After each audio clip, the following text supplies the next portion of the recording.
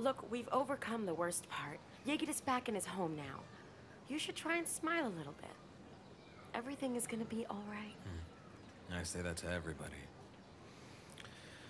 But I'm not sure of it myself, you know? I just don't know, Derya. Has something happened, Emir? Are you hiding something from me? You know that guy who confessed to the murder? Well, I was looking into his files.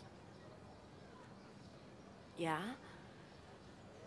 And did he change his statement or something? He got the criminal report from forensics released. But I can't help but feel like there's something fishy going on here. It's just too weird. I don't get it. It doesn't make sense. Who could be behind this? What's going on, Emir? I don't know. I really have no idea. But I'm trying to find out who his attorney is. But no matter where I look, I can't seem to find out any information at all. I'm starting to get really scared again. Hey, calm down. It's okay. I'm gonna keep looking. I promise. Okay?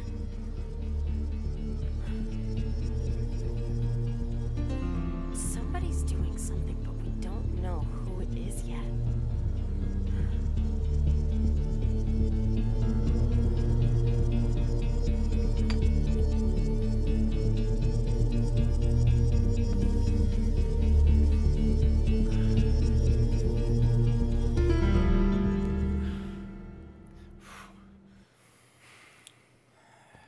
Give your arm a break, man.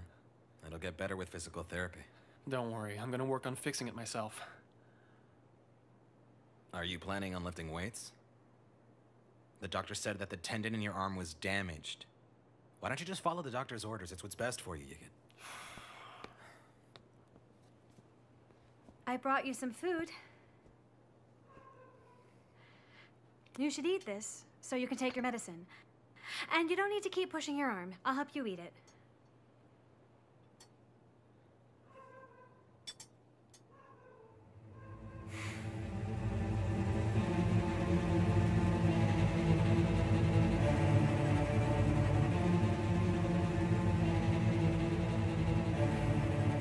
Cooper, leave it.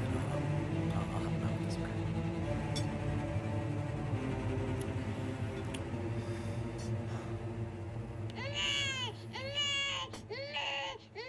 What, did you give a microphone to the baby? It's a baby monitor when she cries. But will you turn it off already? Shut the baby up. Come on, hurry up. You've made this house a daycare, man. Cooper, can you tend to the baby? What are you doing here, huh?